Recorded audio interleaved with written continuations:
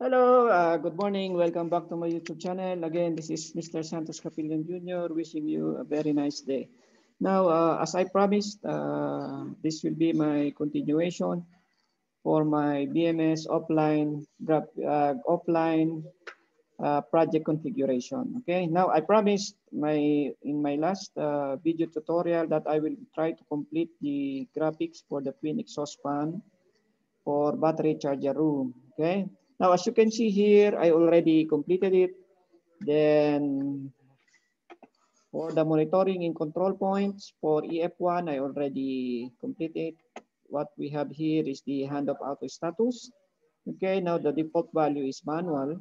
Okay, now I have here the start stop command, default value is off. Now I have here the run status.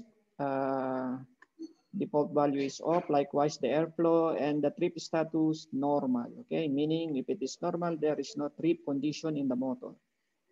Now, likewise, I have the same points for my EF2.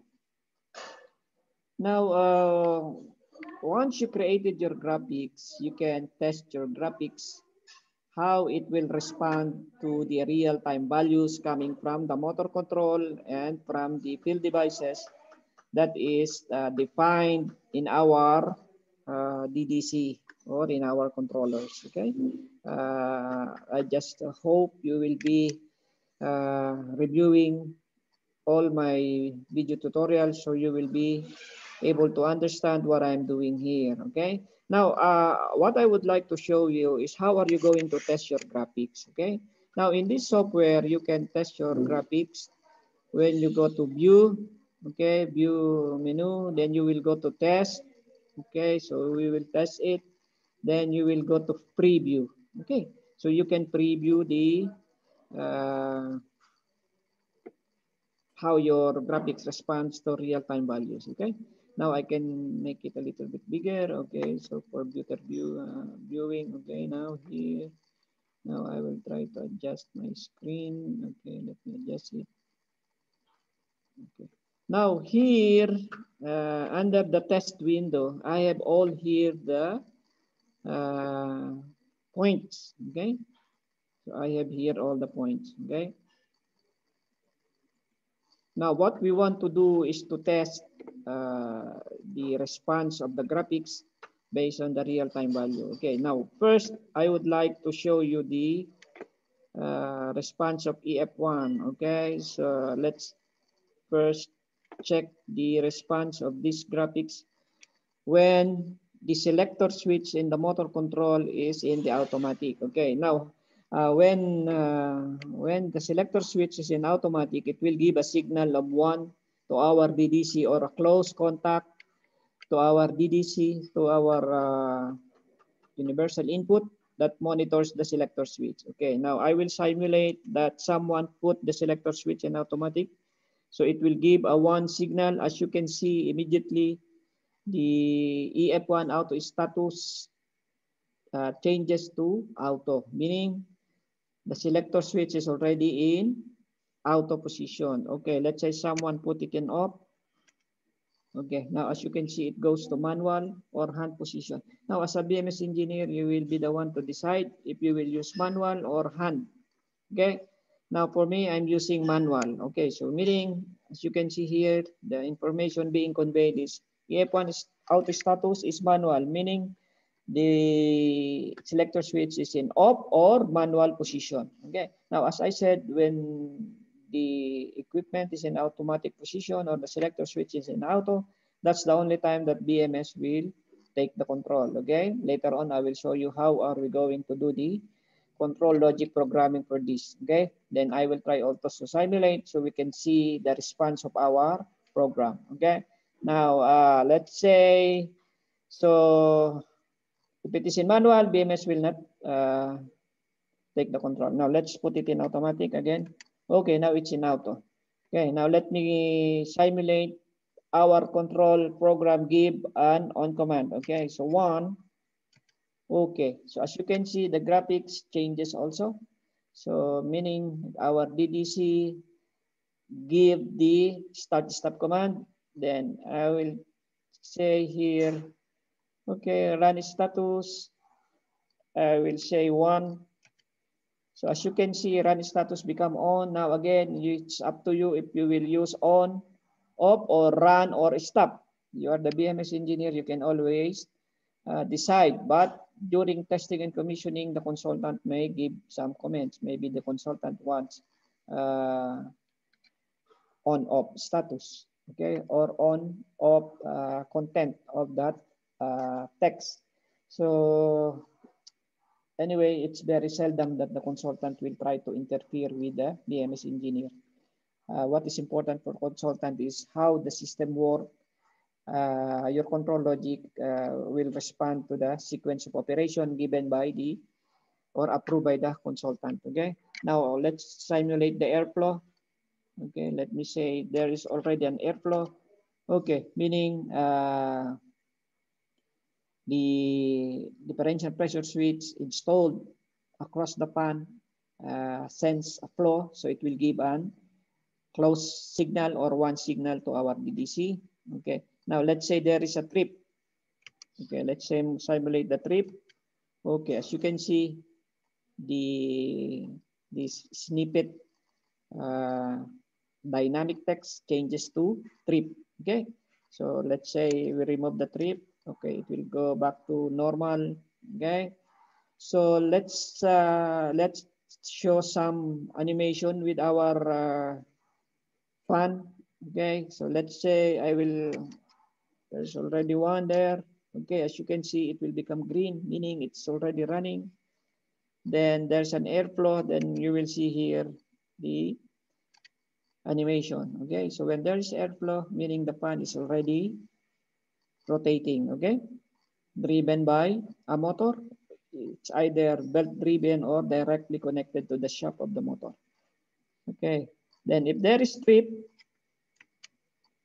okay, then there will be a red color in the fan. Okay, so this is how you are going to test the graphics with the real-time value. Okay, now I will try to show you how I did this snippet changing to auto or manual. Okay, so I will go out of the test, then I will go back to design. Okay, now I will show you here. So this is our snippet. Okay, so this is for EF2. Okay, this object, as you can see, I'm in the object window. Okay, now I selected this snippet. Okay, so as you can see here, it is highlighted here. Then I can collapse. Okay, now I have here one bind. Okay, so that is my bind for the handoff auto status for EF2. Now, for this object, I will try to create another bind, new. Then I will create bind. Okay, then I have to use the same bind name. Okay, let me just copy this, Control C, then bind. I will, the name here. Okay, I will use the same name. Okay, now in this bind, okay, I will create the new convert text. Okay, convert text, meaning it will respond to the dynamic or real-time value from the field. Okay, so I will put a name for my convert text. Okay, when it is active, so I will use the active name. Okay, then the behavior. What will be the behavior? Okay, so the behavior attribute value, when it is 1 or active, so it will be, okay, I will use this auto.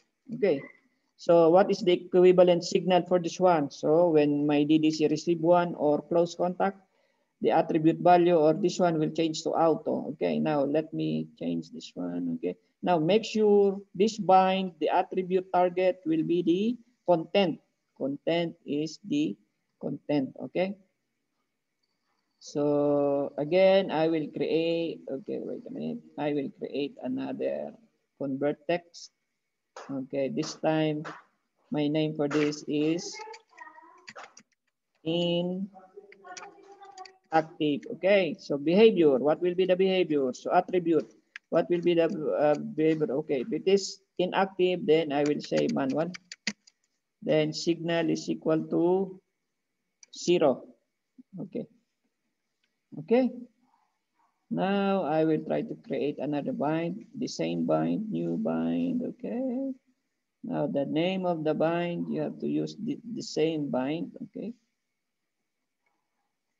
Bind name, use the same bind name, Control C. Okay. Go back to the bind. Then in the name, Control B. Okay. Now again, what will be the attribute that I will try to play? So I will try to play the color or the stroke. Okay. So now I need to create the convert text value or convert text. Okay. Now, as usual, you have to make this one active. Active. When it is active, what is the attribute value? So when it is active, what is the color? Okay, this is for the stroke or the color. So I want it green. Okay. Now signal is equals to 1. Okay. Okay. Then again, create the active convert text. Okay. Now name. This one is the active. Okay. What will be the behavior or the stroke color? So I will just be using this. Okay, the signal is equal to 0. So when it is 0, the color will be like this, and the text will be manual. Okay. Okay, let's save it. Now let me check it. Okay, so let me see. Okay, let me test. I will go to test. Okay, then preview. Okay, now let's adjust the screen. So I showing you for EF2. Okay, I have shown you how I did the convert text so that it would change from auto to manual, and the convert text attribute the stroke, so it will change from green to the dark gray color. Okay, now I can check this one to show you. Okay, then this is the hand of auto, isn't it? So I will try to simulate it. Okay, now there is some problem here. Let's go back. Let's go back here to test because it's showing 1 instead of. Okay, now let's go back here. The problem here is, okay, this one, presentation. Okay, so this one, let's change also the presentation, the format. This one, presentation, let's use the presentation also. Okay. Let's save it. Let's check again. Okay. Test. Preview. Okay, as you can see here, it's already showing the correct information. So when it is in auto, EF2 is in auto, then it will show, okay, let me change this to 0. So it will show to manual, okay? So let's test this, all this in, let's put it all to 1. So we will see the response. Okay.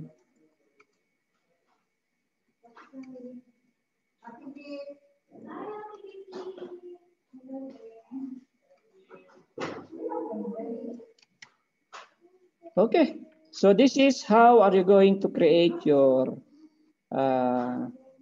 BMS graphics, a simple one. Okay, in my next tutorial, I will put more objects in the graphics so it will look more professional. Maybe I have to show the room because this is the exhaust fan for battery charger room. Then I will show some ducting where it is sucking all the fumes in the battery charger room. It will be vented out. Okay, so next tutorial, I will include more objects in this graphics. Okay, so once again, I hope I have given you some idea how are you going to design as a BMS engineer your twin exhaust fan for battery charger room BMS graphics. So once again, thank you very much for watching my video tutorial. And if you are new to my channel, don't forget to subscribe. Then you can always click the notification bell. You can leave a comment. I'd like you to leave a comment. If you have any question, please don't hesitate to put your comment, and I will be very happy to answer your question within my capacity. I'm not claiming any expertise here. I'm just trying to share what I have learned and my experience, what experience I've gained from the projects. Okay, so once again, thank you. And Santos Capilan Jr. Saying God bless us all, and bye for now.